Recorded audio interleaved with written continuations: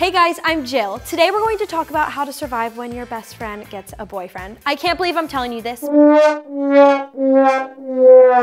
here are my insider tips on how to survive it. I remember when my best friend got a boyfriend and it was a little rocky at first. She always wanted to hang out with him, and even when she was finally hanging out with me, she was either texting him or inviting him to come and hang out with us also. Then he would get there and I would be the third wheel. And it's not that I didn't like him, because he was a super great guy and I was so happy that she was so happy, but I needed my best friend and I just sort of wanted to hang out with her one-on-one. So here's what I think you should do when you get into this situation. It can be rough and there's no great solution for the problem, but you can use it as an opportunity to hang out with some of your other friends who you don't see as often. This is going to help you to create new friends and a new group of friends. That way when your best friend is busy with her boyfriend, you're not sitting at home alone. You have other people who you can go and hang out with too. Another tip is to try your best to get along with her boyfriend. If it seems like she really likes him and he's going to be around for a while, then you might as well be friends with him, and who knows, maybe he has a best friend who he can hook you up with. Hey!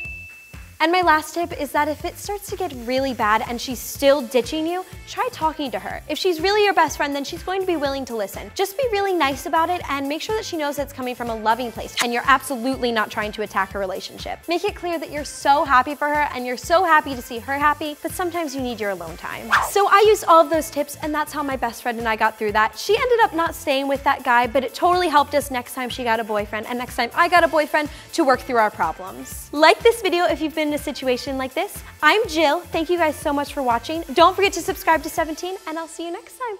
Bye.